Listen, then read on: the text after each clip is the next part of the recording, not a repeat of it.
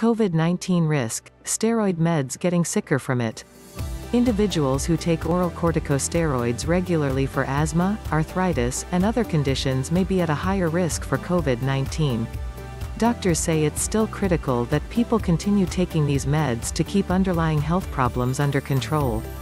This video brought to you by HealthyRN Ways channel that talks about the COVID-19 pandemic, video posting every Monday and Thursday. To see my other videos, see the link at the end card of this video.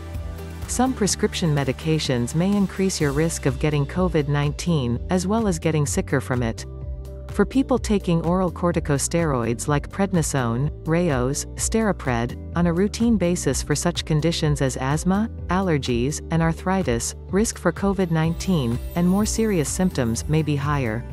According to the Centers for Disease Control and Prevention, oral and intravenous corticosteroids reduce the activity of the immune system, and people who take them may be at an increased risk for severe illness from the virus that causes COVID-19.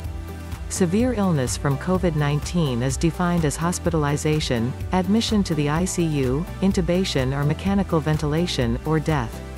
An editorial by endocrinologists and diabetes specialists published in May 2020, that people taking oral corticosteroids like prednisone on a routine basis may be unable to mount a normal stress response to the new coronavirus and are at a high risk of doing poorly if they get COVID-19. Corticosteroids may suppress the immune system, which could increase the risk of becoming infected with COVID-19 and also could increase the risk that you could get sicker from the infection. The advisory applies to individuals who take prednisone, deltasone, hydrocortisone, hydrocort, and dexamethasone, Decadron. Note that corticosteroids are a type of steroid drug, and all of the corticosteroids mentioned belong to a class known as glucocorticoids. Based on data from the National Health and Nutrition Examination Survey from 1998 to 2006, an estimated 1% of people in the United States take these types of oral corticosteroids. Individuals take them for a range of conditions that are inflammatory by nature, including severe asthma, chronic obstructive pulmonary disease, emphysema, chronic allergies, rheumatoid arthritis, RA, vasculitis, and inflammation of the blood vessels, and lupus. Another group of people taking oral corticosteroids are those with an adrenal insufficiency disease called Addison's disease. They also face higher risks regarding COVID-19. Addison's affects only about 1 in 100,000 people. With this disease, the adrenal glands, located above each kidney, are damaged and don't produce enough corticosteroid hormones. People taking oral corticosteroids should continue to do so. A corticosteroid works by mimicking cortisol to help the body combat inflammation and stress. The drugs, however, have a dual nature. They can reduce the inflammation that causes things like pain in people with RA and exacerbation in people with severe asthma, but they also lower the immune defenses when taken regularly. This immunosuppression may explain why some people taking oral steroid medications regularly may struggle when they get the virus.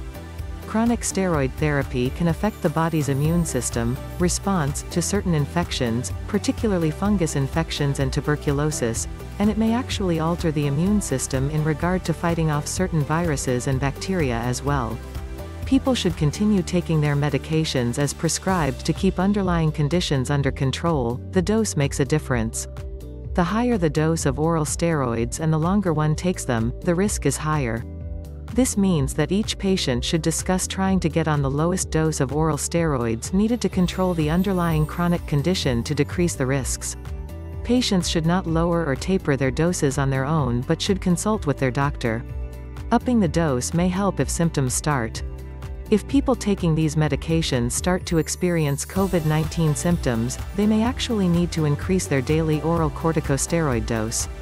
Those who are taking steroids for long periods of time we assume do not have normal adrenal function. To compensate for a lack of adrenal function, their dose may have to be increased to respond to the inflammation caused by COVID-19. The editorial authors recommend if people with known primary or secondary adrenal insufficiency develop symptoms such as a fever and a dry and continuous cough, they should double their oral corticosteroid dose immediately and continue doing so until the fever has subsided. The authors call this a sick day rule that many patients should have already been instructed to be following by their doctor. But each patient's situation is unique, so only make medication dose changes in response to becoming sick after discussion with your specialist physician, such as an endocrinologist or rheumatologist, or primary care doctor. Do speak to your medical team if you are on long-term oral corticosteroid therapy to determine a plan for adjusting your dose for this type of situation so that you are prepared if you do get sick. Every patient who is on long-term replacement corticosteroid therapy follows sick day rules that instruct them to double their dose first if they are sick and then call the doctor. Increasing the dose of your steroids when you don't have normal adrenal gland function could save your life, and waiting to talk to a doctor sometimes can be delayed, and that could make matters worse. There is no downside to doubling the medication in the short term. And again, the bottom line is that all patients whose doctors have prescribed these daily oral corticosteroid drugs should continue taking them. Some people might think these medications increase their risk of getting infected or increase the severity, so they should stop taking them, but they can get very sick from stopping them, so they should not stop. A lesser risk posed by inhaled and topical corticosteroids. Corticosteroids are also prescribed in inhaled forms and topical solutions that are applied to the skin. These medications, while in the same class as oral corticosteroids, pose fewer complications, because they are usually in lower doses and they have less systemic effect in the body. Drugs taken by mouth have a greater effect in your entire body and are usually in a higher concentration than inhaled or topical corticosteroids. Many people with asthma, for example, take inhaled corticosteroids because their condition is not severe enough to warrant taking oral medicines. These medications include fluticasone propionate, Advair, mometasone, Asmanex, cyclesinide, Alvesco, fluticasone, Flovent, budesonide, Pulmicort, budesonide and formoterol, Symbicort, and beclomethasone, Cavar. It is estimated that between about 1 in 4 and 1 in 5 patients with asthma use regular inhaled medication. While these medications may suppress the immune system to a degree, that effect is relatively mild. There is really minimal systemic absorption, and we really don't have any significant data that the typical doses of inhaled corticosteroids have any major effect on the immune system. When we inhale the corticosteroids, the effect is in the lungs primarily. It doesn't go throughout the body having an effect. Although comprehensive research is yet to be done, there is speculation that inhaled steroids could provide some protection from COVID-19.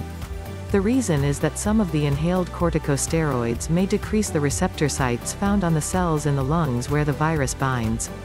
Why might dexamethasone help in severe cases?